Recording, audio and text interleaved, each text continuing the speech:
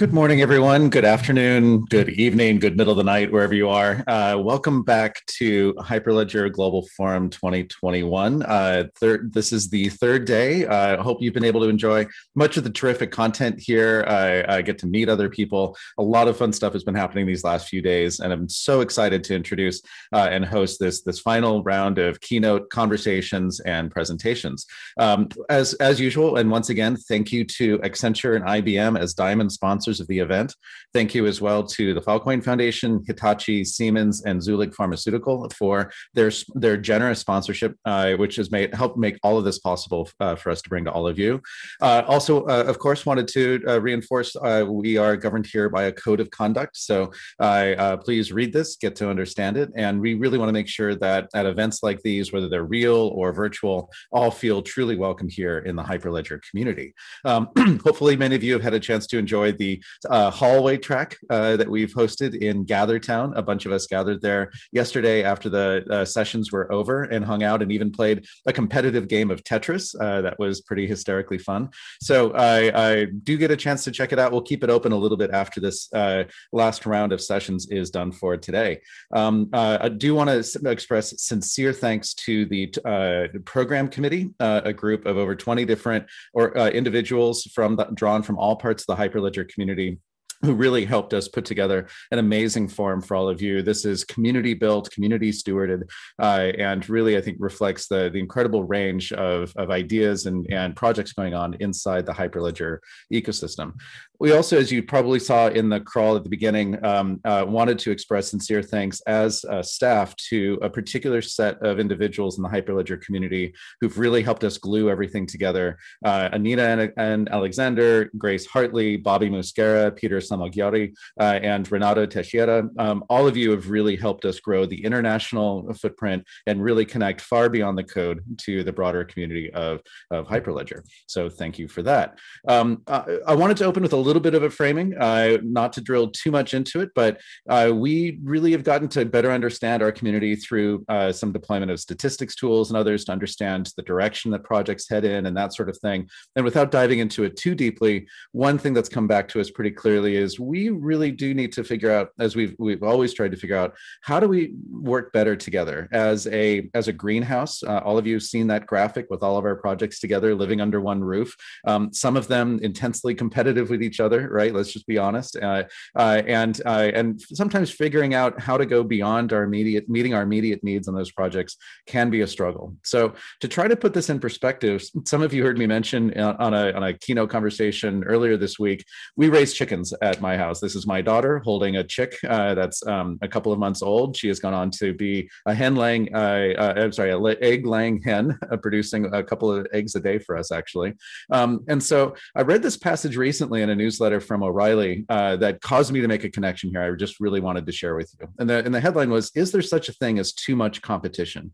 And without going into the details, there was this famous chicken breeding experiment where they tried to see how do we increase the amount of eggs that hens can produce in a big, factory farming kind of situation.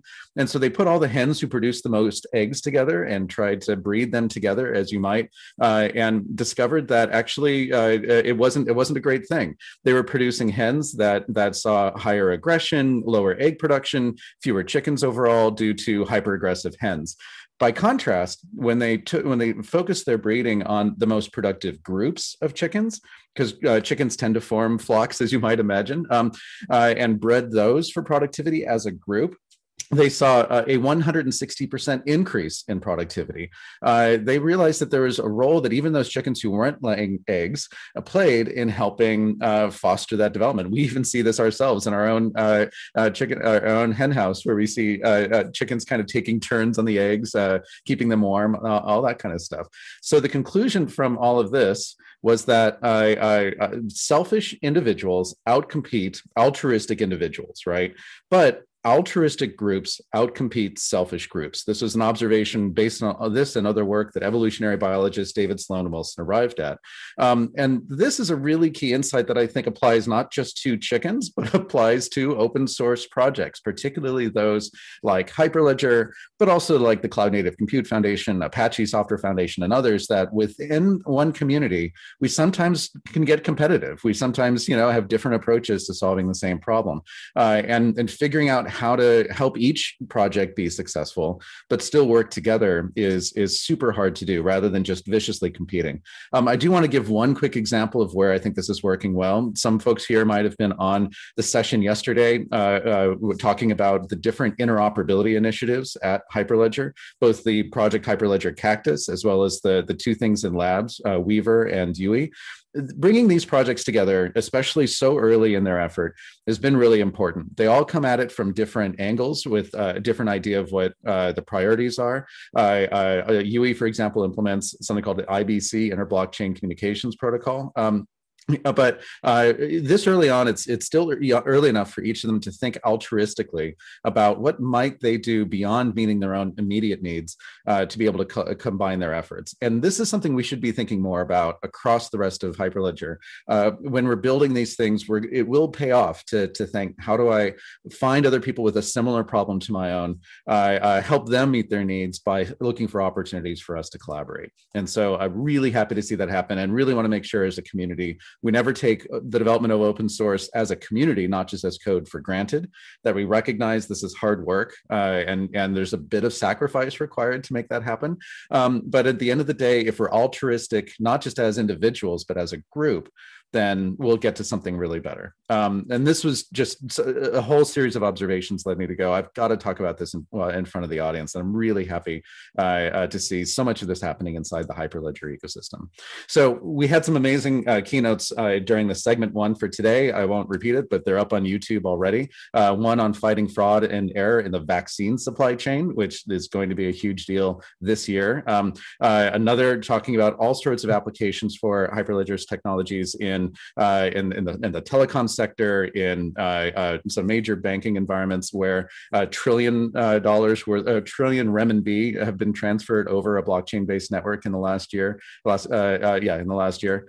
So amazing stuff to hear. But today we've got an amazing set of keynote panels on their way. One by Jonathan Doughton. I'll introduce him just before he comes on, talking about the fight against misinformation. A fireside chat between Marta Belcher of the Filecoin Foundation and Mike Dolan from the Linux Foundation about this moment in time, where we are with the adoption of blockchain technology. And a closing panel, which I'm really excited about, on how NFTs are changing the music and media landscape. And we'll introduce all of them as we get there. But don't forget the hallway track. Don't forget the networking features and hop in. Be sure and claim your $25 Kiva credit as the attendee gift. And finally, consider coming tomorrow to the Firefly at Hyperledger Day. Links to all of the above are in Hopin. And with this, I really want to transition now to Jonathan Doughton.